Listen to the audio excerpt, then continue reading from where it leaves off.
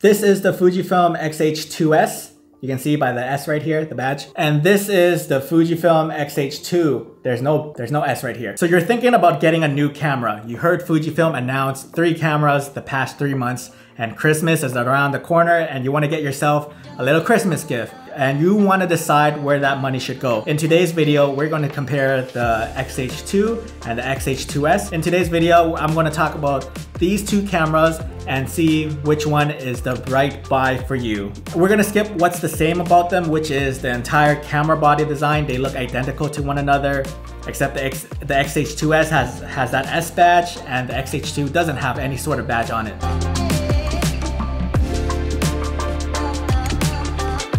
The Fujifilm Xh2s has a stacked sensor. Having a stacked sensor means faster readouts, better autofocusing performances, and better rolling shutter. The Xh2 does not have a stacked sensor, and the autofocusing is slower than the Xh2s, and the rolling shutter on the Xh2 is poor, but it's not the worst I've seen from a modern camera. The Xh2s has a 26 megapixel sensor and the Xh2 has a 40 megapixel sensor. The 26 megapixel is plenty in today's age, and if you require a higher megapixel because you crop a lot, you're a retoucher, or you shoot a lot of product photography, you can benefit from the high megapixel from the Xh2. The autofocusing hands down goes to the Xh2s. With its stacked sensor, this thing is a machine. It can shoot up to 40 frames per second with electronic shutter and has a better hit rate than the Xh2. The autofocusing just locks onto a subject, and I have to give the autofocusing to the Xh2s. The Xh2 can do 20 frames per second with electronic shutter, but it's with a crop. So if you're shooting action and you need the speed to capture a dynamic setting,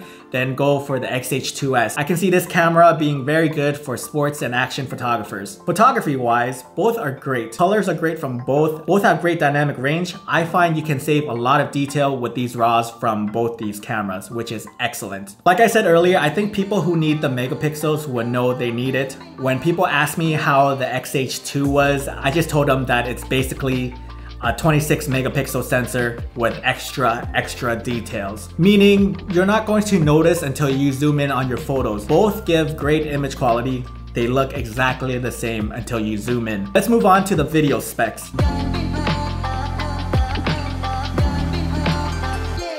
The Fujifilm Xh2s shoots 6.2K open gate, meaning it uses the full sensor. This is great for reframing your footage in post if needed. I usually use open gate to get a vertical crop for my TikToks or for my YouTube shorts. The Xh2 can film 8K 30, but the Xh2 does not use open gate. The Xh2s has 4K 120, whereas the Xh2 can only do 4K 60 with a small crop. The Xh2s also has more dynamic range than the Xh2. The Xh2s has 14 stops of dynamic range, and the Xh2 only has 13 stops of dynamic range. Both can shoot ProRes internally, which is great. But because of the 8K sensor, the Xh2 does have a few tricks up its sleeve that the Xh2s doesn't have. The Xh2 can also switch its resolution. It can also be filmed in 6K, but it's not open gate, and it can also do 4K HQ, meaning they downsampled from an 8K sensor to give you an image that is crispy, sharp, and full of details. It also has a function where you can use digital zoom in your 4K mode, where you don't lose quality because of that 8K sensor. But this is not available in 4K 60. So which one should you get?